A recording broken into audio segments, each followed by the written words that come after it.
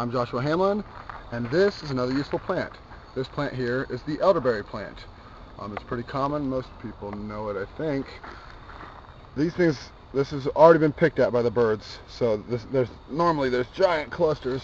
This one's a little better to see. These berries are edible. They taste pretty good. A lot of people don't like them. I think they taste like gym socks. They don't taste that great raw. I like them raw though. I eat them raw. However, you can improve their taste by adding sugar. You can make elderberry jelly, elderberry pie. Elderberry wine is pretty common and a favorite of a lot of hillbillies. The plant's useful for other things though, besides just that.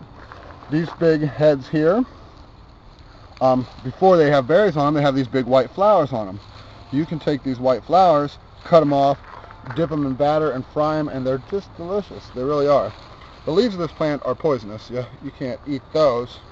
You can, however, use them because they make a pretty good insect repellent. You can crush them up, rub them on your skin, and it'll keep away mosquitoes. They don't like it. Another thing, this plant's good. It's not deadly poison, by the way, so you're not going to die from rubbing this on your skin. You're not going to die from eating it, but you would probably get sick. Another good thing about this plant is it's hollow. I use it to make flutes out of, but you can use it for whatever you would need a hollow piece of wood for. They have pith in there. The pith is already rotted out, but on this side you can see the pith. It burns out really easy, or it rots out on its own really easy.